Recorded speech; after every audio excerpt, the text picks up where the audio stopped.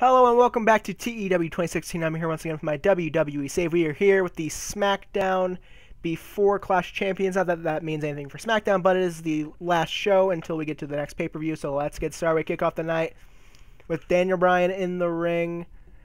And he says, I don't want to wait until Roadblock. Nakamura, I want to fight you again tonight.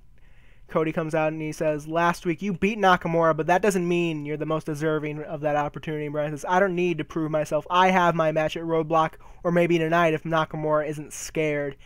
And Cody says, you see, Paige was really impressed last week, but Shane McMahon isn't as impressed. So he made a match tonight between us with the winner facing Nakamura at Roadblock. Alright, next we have Rey Mysterio arriving backstage when Andrade Cien almost attacks him, throws Rey's head through a car window, and Zelina Vega says, El Idolo is the man to put you down for good. If you can make it to Roadblock, we'll see you there. So it will be, if Rey Mysterio can make it, Andrade Cien Almas versus Rey Mysterio.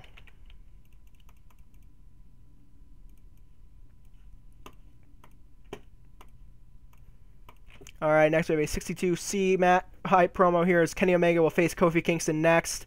Last week he beat Big E, I believe, so this week he's going against Kofi Kingston in a 78B match.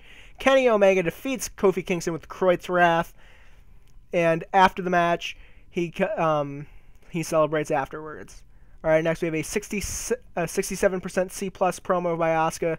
She comes out and just says one phrase, not even a full sentence. She says, Becky Lynch is not ready for Asuka.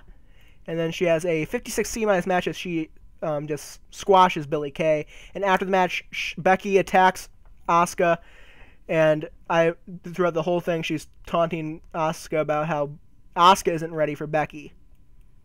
Alright, in a 50D+ promo, I expected this to do bad for their first promo, just the two of them.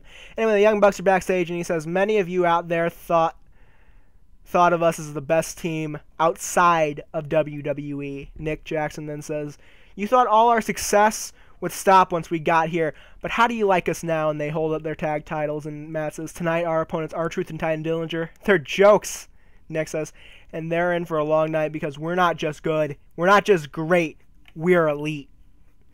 And then in a 80B promo backstage, AJ Styles is going to have a sit-down interview with Michael Cole. And Cole says, thanks for sitting down with me today, AJ. Let me start by asking, what did the WWE Championship mean to you? AJ says, there's only two things I care about more in this world than that championship, my wife and kids. After them, that title is my life. And Miz has taken my life hostage. Cole says, how have you coped since losing that championship that means so much to you? And Styles says, I haven't coped.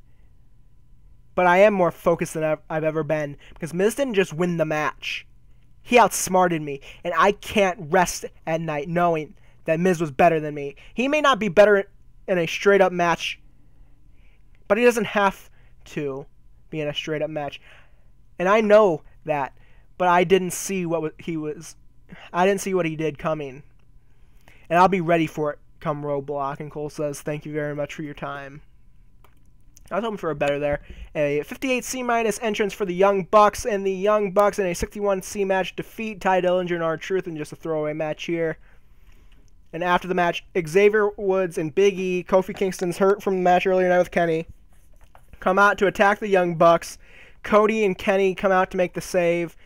I'd imagine I'd have Cody go after Big E, Kenny after Xavier. Big E gets some big shots on Cody before Kenny saves him with a V-trigger.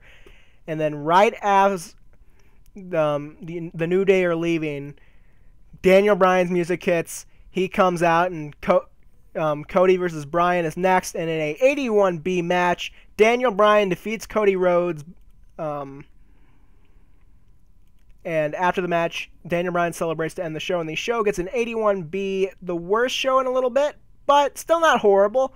I'm pretty sure I've had worse. I'm pretty sure the first Raw was not as good as that. Anyway, thanks so much for watching, guys. If you liked this video, leave a like, leave a comment, subscribe. Thanks so much again. I will see you guys next time.